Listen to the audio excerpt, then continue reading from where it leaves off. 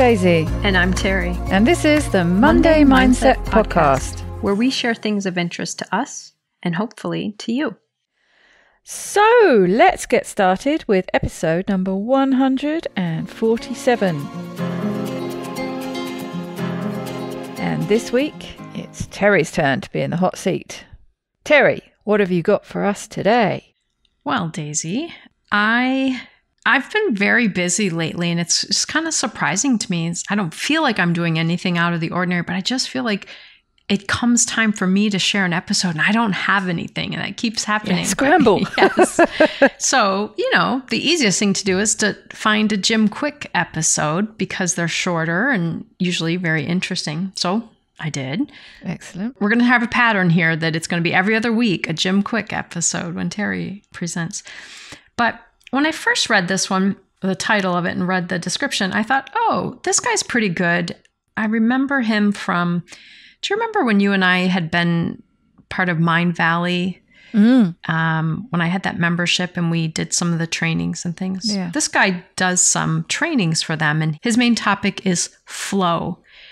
And even though I'm a very woo-woo, out there kind of person, I've never really gotten into this idea of flow. So when I first looked at this episode, I thought, well, it's about flow, or flow is in there, but oh well, let's just see. And that'd be interesting because it's one of those buzzwords. Yeah. And then I got really excited by the end, and I'll share some reasons why. But so it's an episode of Kwik Brain with Jim Kwik, and it's episode 322 called Growing Old, Staying Rad, Unlocking Your Full Potential with Stephen Kotler.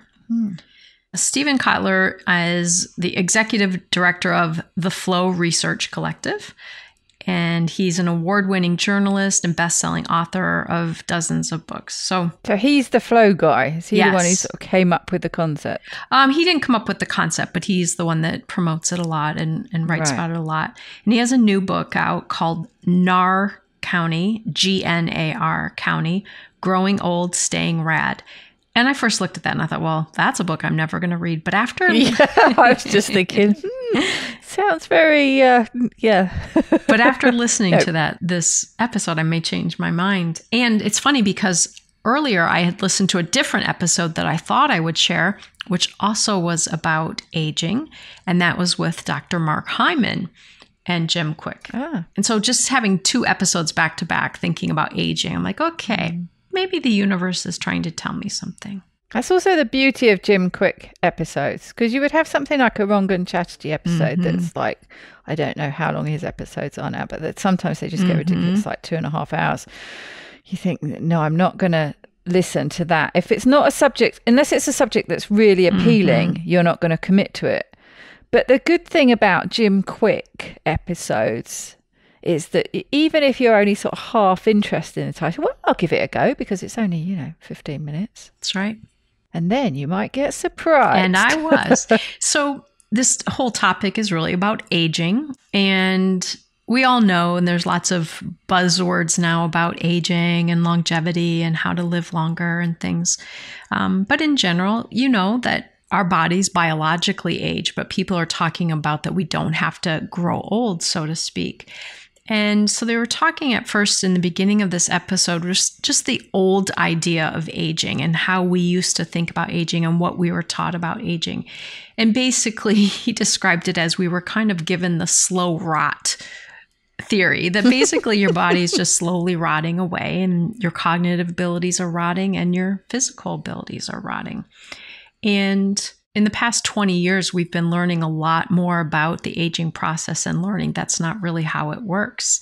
So what they're really encouraging is that if you want to sustain a higher level of performance and a higher level of, enjoying and engaging in life, the biggest thing for you is that you have to be engaging these things or they do kind of rot. It's a matter of if you don't use it, you lose it. Physical abilities, you've done some about, I think you talked before about getting up off the floor. Yeah. That used to be so easy. And now I try and do it. It's like, oh my gosh, I'm losing that ability because I don't use it very often. Yeah. And apparently grip strength and balance are two really good predictors of longevity. So Stephen Kotler decided, based on all of his research and all of his beliefs about all this, he was going to do some experimenting just in his own life and see, can you teach an old dog new tricks? Can he learn something that's complicated? And now I did not look this up yet. I'm going to have to after this now. But at 53, he decided that he should take on a challenging thing and see what learning and what it will do for him. And so he took on this thing called park ski. And the way I could understand it is it's like doing tricks while skiing. You know, maybe you run your skis on I picture skateboarders doing this. You know, you're on a handrail and you're riding your skateboard and stuff, but doing all these tricks that are pretty complicated. He thought, you know, if I take all of these things I know about how to learn new things and kind of create a protocol and try to learn these new tricks, how will it go? And he thought, you know, maybe it'll take me 5 years to learn these. And what he found by really doing this concentrated kind of protocol approach, he learned how to do them all within 1 season. Wow. Without breaking anything? Without breaking anything, yeah. Impressive. And then he and some other folks started to do some research and brought other people in to start learning this. So they, for example, they got 17 older adults. Now, it kind of concerned me that they said between 30 and 68. But you know, go a bit higher there, please, calling people older. But the old theory of, you know, by 30, you're already declining and you're already losing these abilities. But many of these people were in their 60s. And what happened during this time is they did all advance significantly. They might not all have been able to do all of the tricks or whatever, but they did advance their skiing significantly. And what it really helped to reinforce is that we are much more able to learn new skills and new things than what we've been taught. We've been taught, you know, if you didn't learn it by the time you were 7, you're not going to learn it. So I thought this was an interesting just shift for me just to start thinking about this. So in general, there's a man that he referred to as Gene. I couldn't tell. I listened to it probably 18 times trying to differentiate this guy's last name or decipher it, but Colin maybe, or Gollin. But he was a big researcher in aging and had advanced the studies in aging significantly. And what they found is that basically as we enter into our 50s, you're there now, right, Daisy? Oh, yeah. Okay. As we enter into our 50s. Every year recently as well. As we enter into our 50s, there are some fundamental shifts in the brain happening that aren't negative shifts. Different genes get turned on. The two halves of our brain start to talk to each other differently than they've been able to before.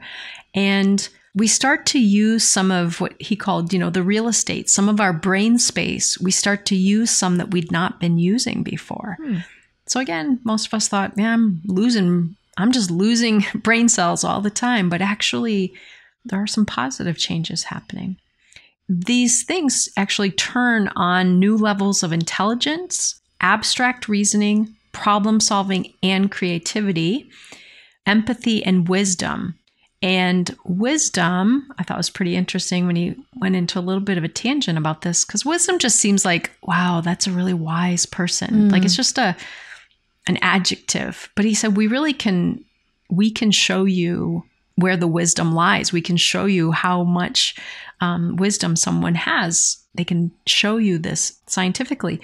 But wisdom helps make the brain impervious to cognitive decline. Interesting. So I decided I want to become a very wise person. Yes. I want to carry a lot of wisdom. It is something, a positive thing that tends to be associated with getting older. You tend to, there is that bias to thinking you're more likely to have wisdom if you're older than you're younger. You almost have to get to a certain age before you can be classified as having because wisdom. Wisdom comes with an accumulation of experiences. So then he talked a little bit about flow. And one of the things I liked about this podcast episode is it wasn't really into the nitty gritty about flow. As I said, that's not ever been a topic that I've been that interested in. So in a state of flow, your norepinephrine and dopamine basically amplify pattern recognition and things. So important brain things are happening in this state of flow. And people often think of flow just meaning like chill. So they did describe a little bit that flow really means an optimal place of consciousness. It's where we feel our best and perform our best. All of the other things just kind of fade out, and we can really zone into that. I was going to say, that was the word I was thinking of. You're sort of in the zone. Mm-hmm. And so, while you're doing your DIY projects, you might be in flow. It doesn't have to just be in meditation or in this. It can be in a task. And really, it's about kind of our rapt attention. Like we have all attention kind of going to this one area. And our skills and abilities are really at a peak level. So this is why they're studying it so much, to really learn, what effect does this have for us? And they talked about, this was from a previous episode that I had not listened to, but basically there are certain things that trigger flow. And one of the things that triggers it is we are driven toward attention in the moment. Flow follows focus. So the more we can focus on something, the more we can achieve a state of flow. And he talked about this thing called the challenge skills balance, meaning that when skills that we are taking on are skills that we can already do, they don't stretch us at all. They don't create any challenge for us. And so we're not going to learn, we're not going to grow. But when skills stretch us a bit beyond our current ability, but we're not overwhelmed, they're not so challenging that there's just no way we can do it, this helps us to push our skills forward and develop. And this is what flow is about, being in that heightened state of performance. But the novelty of things and the challenge is important. So flow is how we grow. So it has that real sort of forward motion feel to it. Mm-hmm. And the researcher that he talked about really highlighted this, that it is what's responsible for our growth. If we didn't ever get into a state of flow, like if you can picture a 9-year-old who has a math paper that they're really excited about and they are trying to figure out those problems, they get into a state of flow. That's how they grow. That's how they learn. And it also allows us to see things from other people's perspective. So it adds to our social connections, which becomes really important in this. So one of the things he talked about, again, this is the flow heavy part of this that isn't my main interest, but flow proneness, like how prone are we to want to be in a state of flow? And what they have found in research is that our desire to drop into flow is consistent over the lifespan. We don't lose that. I'm 33, never mind, I don't need to do that anymore. It actually keeps up all the way through the lifespan until the physical capabilities really prevent it from doing so. So then he started talking about this concept of peak performance aging. And when I think of this, I don't think of meaning we all have to be top-notch in our field, or we all have to be, Lewis Howes and be entrepreneurs who are doing these amazing things, but just doing well in our aging process, still being able to perform and have knowledge and wisdom and things. So what really is responsible for, or what causes peak performance aging? And his answer is that it's engaging in challenging, creative, and social activities that require, and I wrote these words down exactly as he said them to go back to, but that require a dynamic, deliberate, play-based approach to learning and that take place in nature. Interesting. So if any of us want to have this peak performance aging, we're going to want to learn what that means, and we're going to want to engage these things. So notice one of the pieces in there was social activities. And you and I have talked about this a number of times over the last few months about connection and loneliness and the power of social connection. So this is another way of looking at this. So he said that even more important than some of our other health benefits or health strategies, more important as we age is to maintain social connections. That they found in this research that maintaining the social connections was even more important than losing weight if you're obese or quitting smoking. So it kind of ties back in with some of the things you and I have talked about. But the dynamic, deliberate, play-based is what's really involved in creating these 5 features physically that are so vital in this process. And those are strength, stamina, agility, balance, flexibility, and that we do these things on a regular basis. So, what would be some ways to do that? Go back to his experiment, skiing. Now, this is where the even more personal part of this episode came up for me, because as you know, Daisy, I'm working on learning how to ski. Last winter, I thought, I'm going to learn how to snowboard. Scrapped that after one season. And now I'm working on skiing. So this was really exciting to me. I'm like, okay, so not only am I doing this skiing thing for some other reasons, but wait a minute. This might help my aging process, even more so than some other things I've been focusing on. So I thought this was very interesting. The strongest correlate to peak performance aging is strong legs. So leg strength correlates to preservation of physical health and cognitive function. Now, I know we can never say when it correlates that it causes it, but losing leg strength, not having leg strength, worse physical health and cognitive function. Strong legs, better physical health and cognitive function. Another tick for skiing then. Yeah, absolutely. And it doesn't just mean physical activity, because certain physical activities that we've all been taught to do or told are really good for us, they don't do any loading, weight-bearing loading for our bone density. So things like running, unfortunately, we've all been taught like, oh, peak performance, peak, ideal health will mean lots of running. Running actually breaks down bone density. Oh, really? And I can't have leg strength if I don't have bone density, right? So think about some of the activities we're taught to do, especially as we get older. And one of the things we're told is this is so much more gentle on your joints, but we need it to load some weight. So skiing, he found this out after he already did his own experiment, but he found out that skiing might actually be one of two best sports for this. And the other would be hiking with a weight vest. Because again, you're going to be going from side to side, you're shifting your weight, it involves balance and those other skills that I mentioned. So I thought, okay, I'm listening. I'm going to go skiing at the end of this month. I'm listening. Another piece of interesting information about this is he said there's a lot of overwhelming data for all of that physical information, but also that flow, people are like, oh, it makes me feel at peace. It calms me. It makes me feel like I have a higher purpose, whatever. So I would describe those as more of what some of us might say. Yeah, those are nice things, but who cares? But flow tends to create a sense of mastery and feeling of control. And control and mastery are two of the best feelings that we can experience. And when we experience them, we get neurological benefits from them. This is what makes them the best. They're not just the most enjoyable or something, but they cause neurological benefits.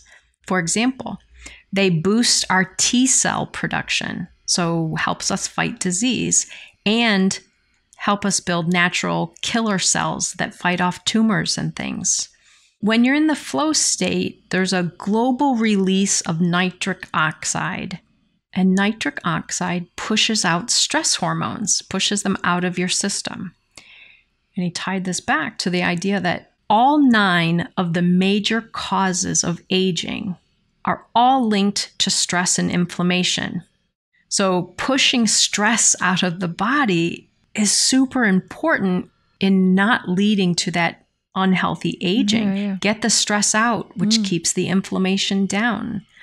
So yes, flow might sound woo-woo, but there's actual science, and they've been studying this for a long time, that shows it actually boosts longevity. So to wrap up the episode, this is the only one thing I would say is my one complaint about Jim Kwik episodes is he gets such fascinating guests, and they are so brief that it's like, oh my gosh, we're just really getting into this. Like, okay, well, we've got to go. Yeah, they are teasers, aren't they? Yeah. They often really sort of get you started and then like, oh, we're finished now. But note to self, if you ever write a book, you want to get on Jim Kwik's podcast because it will lead people to want to get your book. So he said, all right, Stephen, what should our listeners do after listening to this? What's the one thing you would say after today they should do. It was not skiing. He did not say that. But he said, the first step is to change your mindset toward aging. And some people might think, that just sounds so unimportant. But he said, just changing your outlook, looking at it as, what do I do next in my life? There are still possibilities out there. I can learn and grow. I can learn new tricks. I can learn new skills. Just changing that, the research shows, can add 7.5 years to your life. Wow. You don't even have to go skiing. You just need to change your outlook. So again, you get to the end of it and you're like, oh my gosh, I have so many questions or so many gaps that I want to fill in here. Yeah, that's a good thing. Yeah. But for me, it was really exciting just to think about, I am at this stage of my life working on bringing in this new skill set that is, going to help with these physical things and, the mastery and control. Hopefully I can do it well enough to be in a state of flow. We'll see. My partner's going to be very excited when she finds out that there's research to show that skiing is probably the number one thing for us. New motivation to learn to ski. So it's not just her dragging me along. I'm actually willingly doing this for my own benefit. But also this left me with this thought about, and I already believe this about most things, but changing our mindset, looking at it in a more positive way. Not Pollyanna, not Cinderella, but looking at the possibilities. And even before we started recording, you helped catch me in a way that I was looking at something with kind of a negative, closed way of thinking about it. And you said, no, wait a minute, what about this? And kind of opened it back up. So changing the mindset, skiing, but really working on finding ways to be in this state of flow, I think we all could benefit from. It was interesting when you started and you were talking about, challenging yourself with learning new skills. And I was thinking about all the different ways that could go.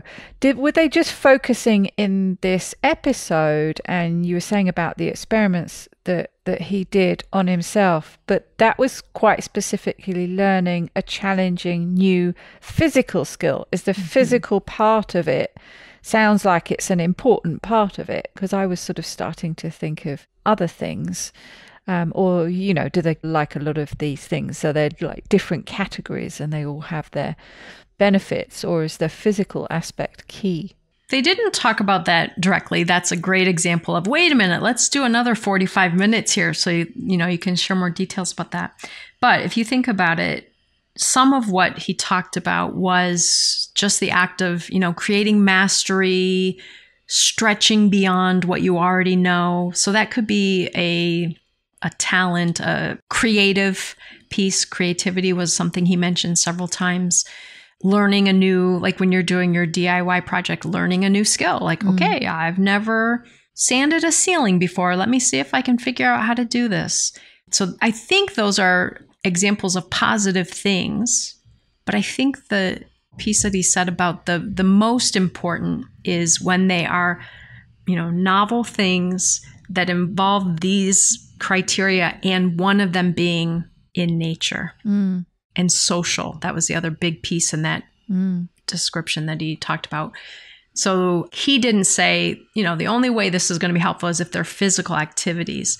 But I think so much of his own experience with this, and then some of the research they've done, was specifically on the physical activities. But I don't know. There wasn't more about, the psychological things. Like, what about if at age 54, I want to learn Spanish? Yeah. Is that going to help me benefit from some of these things? Certainly a sense of mastery, a sense of, control, those kind of things can happen, but it's not going to load any weight-bearing benefits on my legs or anything, but unless I carry really heavy Spanish books. Strapped to your legs. That's right. That's how I'm going to do it. No, it's interesting because I was thinking at the start, and then you sort of went down the physical track, but it brought to mind a talk I went to last week there's a fabulous local garden, which I don't know how many of the listeners know, but you certainly do. I trained as a garden designer many decades ago. Didn't have much opportunity to practice it in France, but it started to become something that I've started getting back into a bit. And there's the most fabulous and very famous garden that I've never been to before, and it's opening back up. It closes for the winter. It's opening back up again soon, and I can't wait to go. And I went to a talk an evening last week from the head gardener, and he was sort of telling the history of the place, but giving some great examples of planting schemes, and in particular talking about succession planting. But the reason I'm using that as an example is that I think, for me anyway, it jumped straight into my head, this good example of flow, this what you were talking about it being just stretching a talent that you already have. So I already have that talent of garden design, of planting design, of putting plants together. But as I was listening to him talk, I was thinking, gosh, there's so much more I can learn here. This idea of succession planting, which I know about, but he's mastered it. And this garden that's just half an hour away. So we've got the nature ticked there. We got the social aspect, because I'll often probably be going with a friend, but even if you're going on your own, you're going to bump into people, you're going to chat to people while you're there. But it was exciting identifying this, not necessarily gap in my knowledge, but certainly an area where I can really challenge myself, where I can really stretch. And as you were saying, it's that balance between a stretch, but not too much of a stretch. It doesn't feel like, oh, goodness me, I'm going to have to learn everything from scratch. There's so much to learn. No, I'm building on skills I already have. But all this is exciting because it's something new to learn. So I'm really looking forward to visiting this garden regularly and seeing for myself how this succession planting that they do so well plays out, because I will be able to go monthly or even more and look at the same border and actually see it happening over the season and get inspiration from that and build my own knowledge, and hopefully then, translate that back into the skills that I have that I can share in my work and all the rest of it. So yeah, really excited about that. It seems really fitting. Absolutely. And the thing that excites me as I listen to you is, again, going back to the mindset piece. It would be easy to say, well, got the dogs and I'm busy and met a few friends. I'm just comfortable where I am. But instead to say, I want to learn new things. I've got this whole next phase of my life. What do I want to do? What new things do I want to learn? How can I add to some things? That, to me, that shows opening a positive mindset that's going to serve you really well, even if it's not skiing. But I was thinking, maybe I could get back into doing squats. That would help. But no, I think that mindset piece is, well, we both share the opinion that it's important, but it feels very fitting. It's something that it's something that I've been a bit preoccupied with of late. I've really sort of felt the aging process, whether it's going through menopause, whatever it is. I've kind of just been feeling a lot of that decline and getting a bit too into that mindset. It's just the menopause. That's my memory is going because it's the menopause, and I've got more aches and pains and I can't do as much DIY as I used to. And that's just because I'm getting older. So I have, I've been guilty of getting a bit stuck in that negative mindset around aging. So yes, especially when you said how important, what is it? It could add 7.5 years just to switch my mindset. So I think that's a really important thing for me personally, and I'm sure loads of people listening to this will fall into that same category. It's a really important thing to try and start focusing on. And I know it's not as easy as just snapping your fingers and changing the mindset. It's something you've got to work on.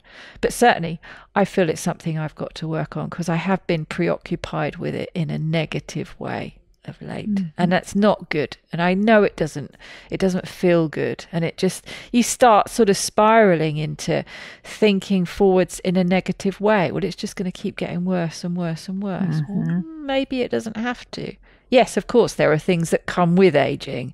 There are physical things that, and mental things that you can't necessarily get away from, but there are some benefits too, and let's harness those and let's try and hack some of these things. It reminds me of thinking about, people that we know, people that other people in our lives have talked about, or now with social media, stories you've seen on, social media about people who are in their 90s or 102. What helped them get there with cognitive abilities still intact and with physical abilities still intact? They're actively doing things. They're learning new things. They went back to school in their 70s to finish that degree that they started back in, their 20s or something. They stretched themselves. They did take on new skills and new things, and they're active. Like, I don't normally read any of those stories about someone who sits in their recliner 18 hours a day, thriving. Now, they might still be alive, but they're probably not thriving. Yeah, no, you're right. But when you really think about who's thriving, it's the people who are doing, part of what he described, this real active, social, growth-centered. And again, I'm not talking as much as he did about getting into flow, but all of the benefits of doing these things. Yeah. Yeah, very inspiring. It sounds like a good episode to go and listen to and maybe track down a few more things from him. Now, in a few weeks, I might come back and say, well, now that I'm on crutches from my skiing incident, no, it really makes me excited. Like, it gives me newfound motivation to develop this skill. So it's exciting. Yes, I think that's the thing. I think it's a really good thing to be excited about learning something new, excited about identifying an area of your life that needs that growth. Because you get fired up about it and look forward to learning something new. We'll have to have another episode about getting through the pain of that process, because that's what often happens, isn't it? You get stuck in the starting to do it and the difficult parts of that. I think we've touched on that in episodes before, but yeah. Yeah, and I think even going back to this episode, part of why I have struggled sometimes with learning new things is I don't like not having mastery over something. Oh, yeah, I'm like that. I want mastery of it immediately. Yeah. So it's interesting knowing the benefit of mastery. We want that, but we can't start there. We have to build it. We have to give our brain and our body, our being, time to master it. So it's a good reminder to me, because when I'm on the bunny hill with the 5-year-olds, I feel kind of ridiculous, but I can't master it yet. It will be worth it. That's right. Well, thank you very much. That was very interesting. Very good. Well, I hope everyone finds something in this that is useful to them and might even inspire some of us to go back and read his book or listen to some more of his talks and things and get into this area of thinking about our future. Fabulous. Until then, I hope everyone has a great week. Have a wonderful week.